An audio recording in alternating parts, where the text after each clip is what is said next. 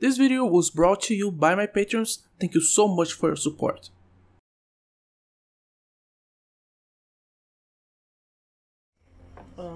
Let me see the chat. I love your work. Thank you. When making a 2D game, would it be best to make the initial scenes Node2D or general node is fine?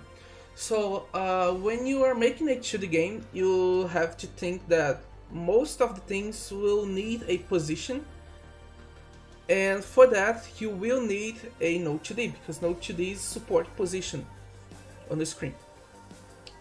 But it depends a lot. It depends on what you're actually trying, what's the level of the game that you are talking about. So for instance, let me show you how Moonteaser works. Moonteaser starts with a node, a simple node, because it is an abstraction of the game itself. So the game itself, the actual game object, the thing that controls the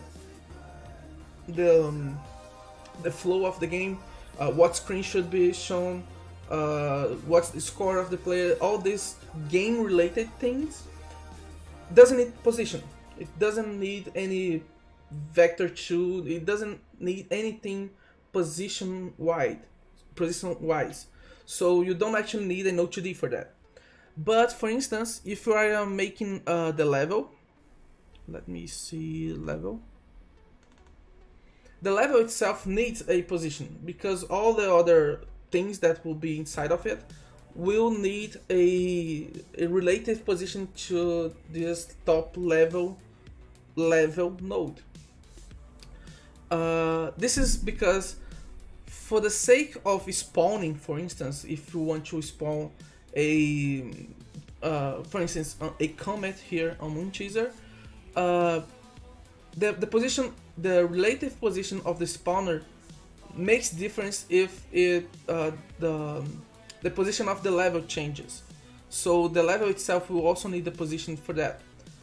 But for other objects where even the children needs a position, for instance, the level will be instantiated as a child of the top level game node, or in this case the Moonteaser node. But since it will always spawn on the 0 point, on the 0 point of the screen, it doesn't make any difference if the Moonteaser node or the game node is a Node2D or a common node. So for optimization purpose, so that we don't load the Node2D properties and Node2D class members and allocate memory for that, I just decrease the hierarchy to a simple node. So in short, a short answer is it depends. Do you actually need a position for the top level node? If not, just go with a simple node. If you really need it, use a Node2D.